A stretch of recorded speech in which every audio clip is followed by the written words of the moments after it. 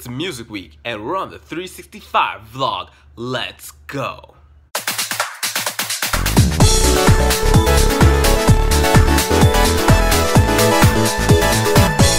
Hello people, today is June 26, 2016, day 178 of the 365 vlog, and we're going to be talking about music. Specifically, we're going to talk about this topic called the soundtrack of my life. Now I'm explaining to you how this all started. This began like today, maybe like a few days ago with Arya, and we were just discussing like our favorite music genres and how to quantify our music into like one sentence or two sort of thing where you explain like, okay, I like this sort of music, I like this sort of music, and then it just gives you an overall feel to understand what your soundtrack of your life might be. So Arya has a blog and she put it up on there and she explained what her musical interest was and why she got into it. I'll put in a link in the description below so you can check out what she was talking about. But nonetheless, it got me thinking, what is the soundtrack to my life? Eventually we got to discussing this, and it was actually a nice interesting notion when I thought about it, was that when I thought about the soundtrack to my life, I thought that it was something that in a weird ethereal way means cool.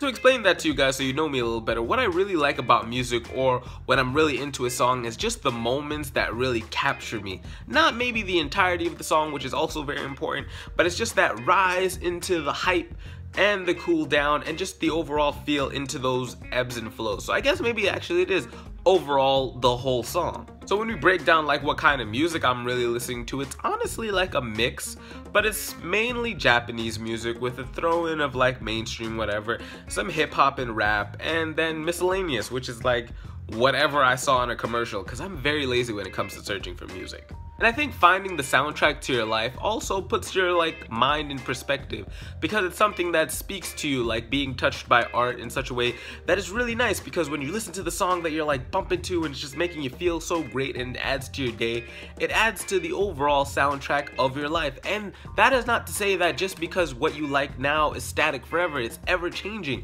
And that's the real nice part about it. Like we all age and whatnot, over the years your music's taste will change and maybe your genres may change. Maybe not too much as you get older, maybe you get set in your ways because you like a certain type of music and you're less open to others because you're used to a certain type of genre listening of music too. Oh, I'm great with words. But I think when I was reading Arya's blog, one thing that struck out to me was that the conventions of the soundtrack of her life didn't match up with who society thought she was supposed to be. This means like, so she would listen to like rock or like really hardcore metal stuff, and it was juxtaposed with the position of a cute little dainty girl that the world saw her to be, but that's not how she felt on the inside, and that's not what she wanted like her music interest to reflect, because that's not who she was. I think that speaks to something greater, because like all in all in society, right, we all have this thing that we don't really want to like stand out too much to a degree. Granted, maybe some people are different, and I'm just talking about just in a crowd mentality type thing that people tend to not like things that are too different.